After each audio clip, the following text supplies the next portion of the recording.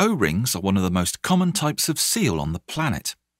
They are used in almost everything from the plumbing in your home to cars, industrial machinery, and even rockets. Knowing the size of O-ring you need is extremely important, otherwise it won't seal correctly and could cause leaks or even damage to equipment.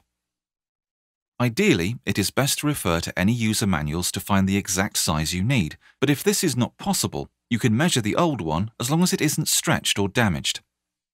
It is best to use an O-ring measuring tool, but it can be done by using a ruler or, even better, some calipers.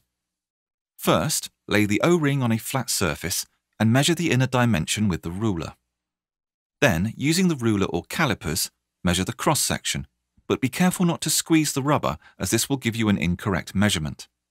Once you have these two measurements, you can easily find the O-ring you need, because as standard, sizes are displayed in the format of inner dimension by cross-section.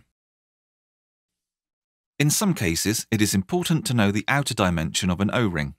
To find this, you simply add the inner dimension to 2 times the cross-section.